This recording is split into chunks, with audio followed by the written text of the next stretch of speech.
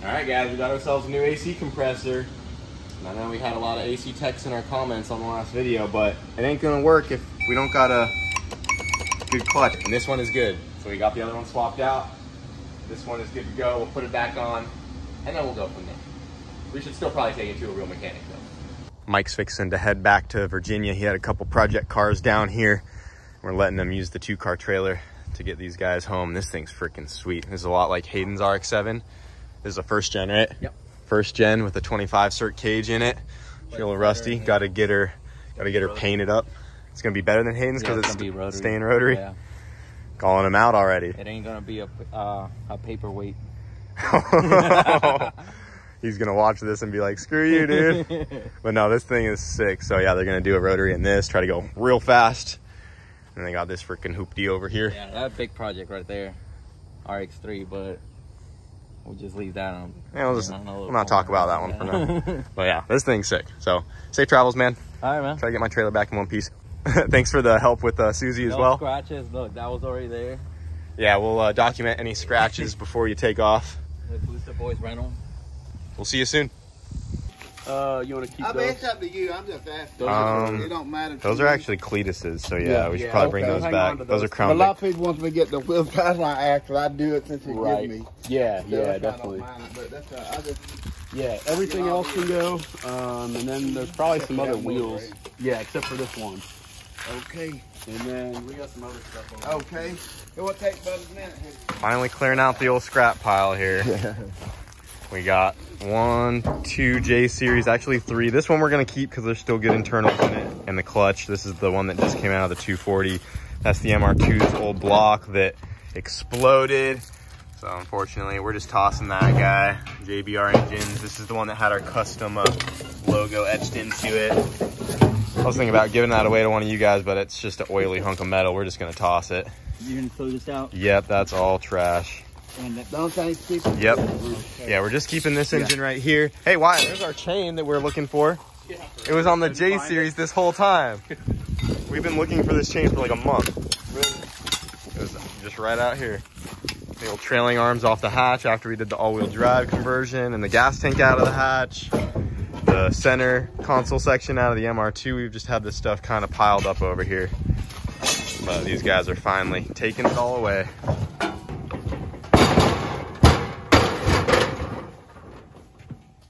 Let the scrap metal guys check out the Ramsey over here. Oh, hell yeah. How much horsepower does this thing got? This one makes about 1,000. Look at that turbo. Oh my Big God. ass turbo. That's crazy. Man, this old sleeper here. Man, I mean, this thing might not run a damn Hellcat. It would probably do it. It does. It traps over 150 in the quarter. Yeah. How much? Over 150. We've already, we have a video of it. Yeah, we have it pulling on a 1,000 horsepower Hellcat. This one out in Nebraska. Yeah, this one's all-wheel drive. Man, I would never think you wouldn't. Not too bad for being here for almost 2 years. Getting rid of our little clutter pile that doesn't fit into the regular trash can. Right. We could throw it in there, there but she goes. We'd be the meme. Ah, you're good, man. Take it easy. We'll be the guys where the engine block falls out of the bottom of the can when they go to lift it up. Yeah. 100%. We have definitely put some questionable things in the trash can, I mean, but they took it. I ain't gonna lie, I put a whole 4-cylinder in there before. But, you know, whatever. Sad to see the OG 7-second block go, but it's just a pile of scrap metal at this point. I was gonna turn it into a table, but that's too much work. She's a little too far gone. Yeah, she's gone. Yeah. All right, guys, we are getting some more work done on the sidekick here. We have her up in the air, and right now we're working on a rear transmission mount. As you guys saw, Mike was over here and we got the front engine mount done. That guy is ready to go, but we just put an angle finder on the back of the transmission here just to make sure the angle going to the rear differential here will be good for the drive shaft and why it's knocking that out right now. I'm currently working on getting the factory fuel tank out of this thing. I have it just about ready to fall out here. I just have to disconnect the fill hose and a couple other lines, and this guy will drop right out because we are going to be replacing this with a fuel cell in the same location. We are going to be running an aftermarket pump, so we're gonna need a fuel cell with a sump on the bottom of it, and this old tank is just not gonna cut it for us. So, all right, so we got the factory fuel tank out of this thing along with the fuel lines. The sidekick is very disgusting under here. My hands were black. Just washed my hands off, but we got the fuel cell out of the jet boat here. This is a 20-gallon one that we got off of Amazon, and this one is 29.5 inches wide by 12 by 12. And the space right in between the two like frame rails there is 30 inches. So this thing fits perfectly in between the frame rails and the sidekick, but it does hang a little low. So we can probably get a couple more inches out of this thing because it still has the cap on top that it's sitting on right now. But there is another one on Amazon identical to this that is only 9 inches tall, and it's a 15-gallon. So this is the 20-gallon one that is 12 inches tall. We're gonna go ahead and order the same exact one, but it's only 9 inches tall, and that will give us plenty of clearance there. And it should look nice and tucked up in the back of the sidekick. And then we're gonna have to weld the sump off the back of this to run the inline fuel pump, but got that figured out. And then Wyatt has been working on this transmission mount. Yep. Got that guy all ready to come off and be welded out. So just a nice and simple tube going across, and then 2 tubes up to that piece right there, bolted to the trans. Yeah, super simple setup. Stout. It'll work good. It ain't gonna go nowhere. Yeah, we're keeping this build kind of simple, guys. The sidekick isn't gonna be nothing too crazy. We say that now, but yeah. I mean, KISS, keep it simple, stupid. You know, it'll do the job, and it doesn't need to be sophisticated. We don't got to over-engineer anything on this. Yeah, it's so nice and solid. She is gonna be mounted in there after we get all this welded up and keep going from there. Yep, it's coming all together pretty quickly, actually. Yeah. Like, pretty simple setup. Once we finally got started on this thing, it's just coming right along. Literally 2 days, the motor's mounted, like, pretty simple. Yep, once we have all the parts, it's gonna come together quick. Heck yeah.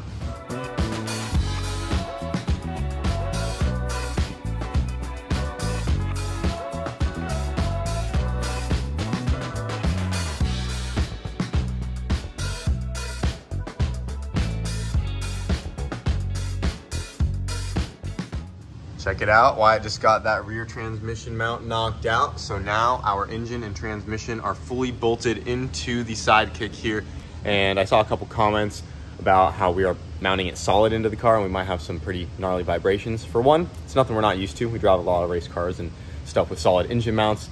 Considering this is going to be more of a streetable car, we'll just have to kind of feel it out and see if it's anything that needs to be addressed, but we're not really worried about this thing rattling too bad. But the engine is mounted up in here, so that is one big step out of the way on the sidekick. Me and Mike got a list together while he was over here. He actually already took off, but we went ahead and ordered everything we need to get this thing up and running. So hopefully next time he's back down here, we're going to go hard on the sidekick here and just get it knocked out and get it running and driving. But the engine's in there, and now we're just waiting on some parts. So we got the BR... out the hood.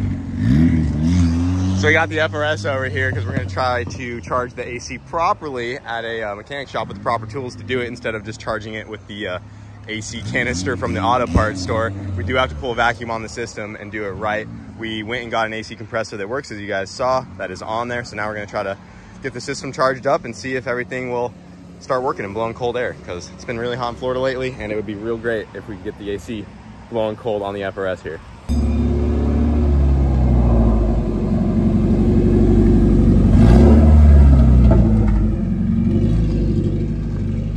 Got her all hooked up here. We'll see if this works, guys. Hopefully it does. Yeah, it's freaking hot out here. All right, they got her all charged up here. They want me to fire it up. Hopefully, now that the pressure sensor sees that we got the proper pressure in the system, it will work.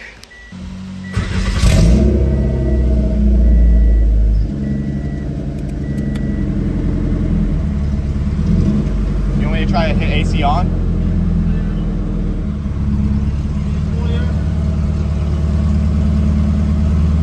Oh, I think it's working. Is the compressor working? Is it working? Oh yeah. Oh dude, it's getting cold. It's working. It's working. Yes, dude. Oh, it's working. We got AC, boys. Oh, it's blowing so cold. Dude, I'm so pumped. Thank God. It is working. Hell yes. Oh, it's blowing so cold. Yeah, that's working.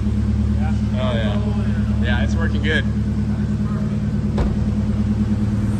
That's perfect. That's awesome.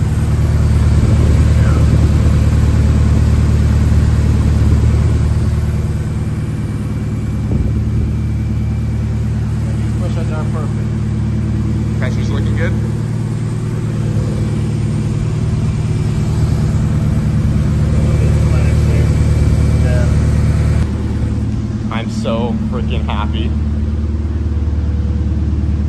think I'm more excited about the working AC than this car having a K-Series in it.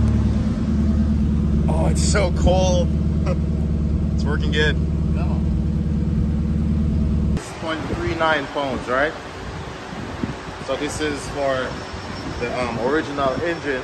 So that would be like approximately 0.8 pounds. So this compressor is what? 1.2 pounds. So it's gonna be a lot colder. A lot colder? A lot colder. Which is perfect for this heat we're having right now. Yeah, that's awesome. So he actually looked up the compressor that came out of a TSX, which is what we have right here. Right. And bigger cabin. Yeah, bigger cabin car compared to the BRZ. So we should get nice and cold in there. Yeah. Oh yeah. Hell yeah. That's awesome. She's blowing cold. Thank you guys. Yes, sir. So we just got the AC charged on the FRS, and a few of the guys working here are definitely fans. So this guy rolling with no hood, hood exit. Right into the two-step battle.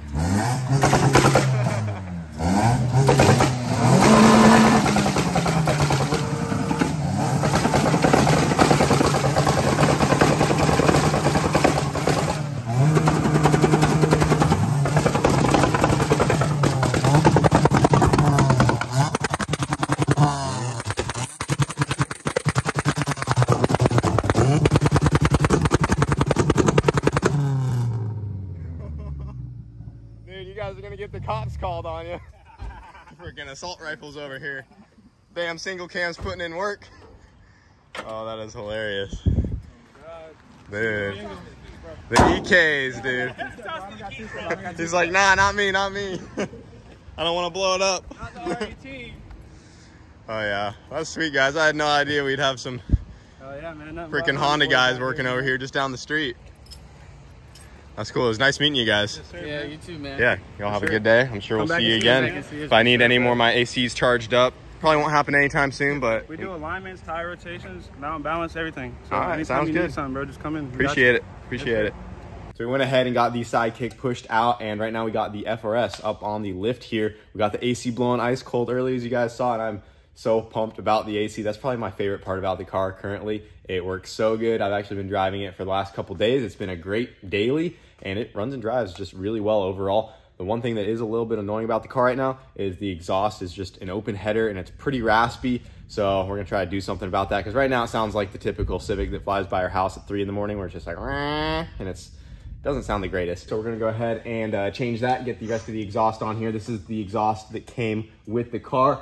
The original plan was to actually just cut it right here and V-band it to this guy, to the header coming off of the K-Series, but right where this bend is, when you go all the way up, it does hit on the transmission mount, which is a little bit of a bummer. So we are going to have to change that up. So it looks like we're actually going to get rid of this like high-flow cat deal. This is the piece that came with the K-Power Industries kit. We're actually going to be bolting this back on, and then we're gonna cut it there, cut it here, add a section of pipe, and V-band it right here, and call it a day. And the Y-band goes into that guy. So it is kind of nice that we're keeping this piece anyways, but we just went and got a 3-inch V-band with the clamp. So we'll go ahead, pop this exhaust off, cut some pipe, weld some stuff, and then we'll have a full exhaust on the FRS here, and it won't sound like a freaking ricer everywhere we go.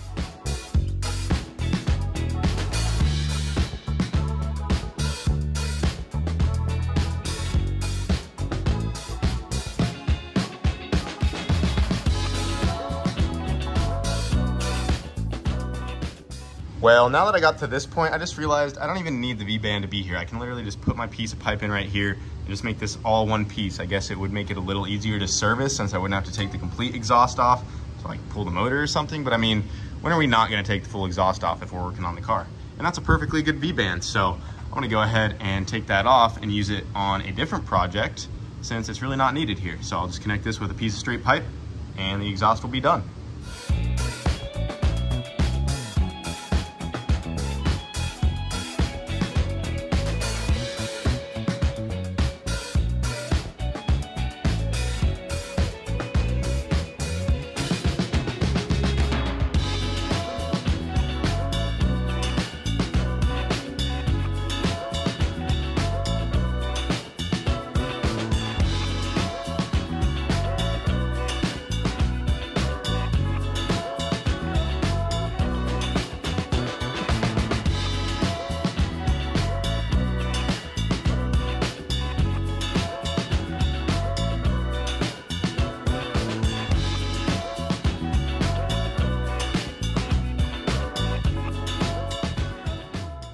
And just like that, we have ourselves an exhaust on the FRS. Nice and simple. Got our pipe welded in. Welds came out pretty good. There is a hanger that goes off of the transmission to this guy right here that we got to get on, but honestly, this thing's pretty stout as it is. I don't think that hanger is even necessary, but the exhaust is complete all the way out the back here to our twin tips. Looking freaking sweet. So now all we got to do is get this thing lowered down and see how she sounds.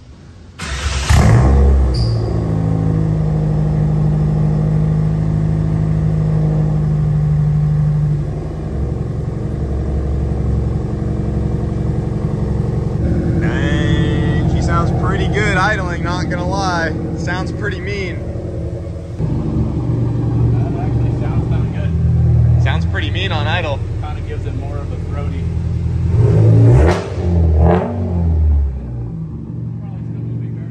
Still a little loud. Oh yeah. Still sounds better. So we're still ricers, but it sounds a little better. Get her backed out here.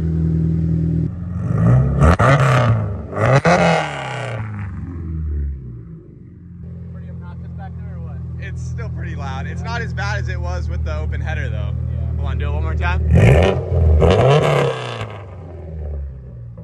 Not bad. Kind of sounds like a BRZ with an exhaust on. I mean, honestly. you really can't tell it's case swapped, I feel like. Once we go to turbo it, that'll muffle it a lot. Yeah, turbo it, and we could always add like an inline muffler too. Yeah, I mean, we'll just wait till we turbo it probably. Yeah. And at least that sound is back out there and not right from the center right console. under Dude, did you even feel the AC? Yeah, dude, this thing's in here blowing ice cold. Yeah, that AC cranks. Yeah. Dude, this is like a solid car. Dude, it is. This is the most complete car in the fleet right now. I think so. I mean, Like- besides like the Porsche, but that doesn't really count. Besides, like modified wise, I feel like I'd rather drive this than the Porsche because if this breaks, I'm not scared. For real, The it's not gonna Porsche, I cost mean- you 10 grand to put a motor in it. Yeah, it probably gets better fuel economy than the Porsche too. For real. This might be the new favorite daily. Got all the dailies right here. The Porsche, the BRZ. This is our Jeep. Me and my girlfriend use it, if you guys are wondering, and why it's CRV back there. All these vehicles have full exhaust, blow cold AC. Yep. You know? Some run better than others. Yeah, Not you're. gonna lie. Sounds like your CRV's making a couple noises over there, dude. Sounds like a washing machine. The CRV's about on its way out.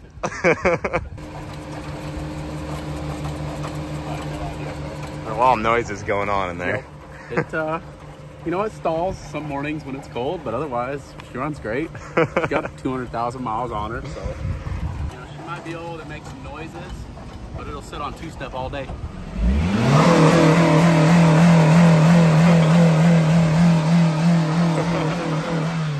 Sounds great, bro. It's just that idle. She's not real happy. Those high RPM, she don't skip a beat. Yeah, flash and check engine light. You know, it's cool. It's whatever. She still rips, dude.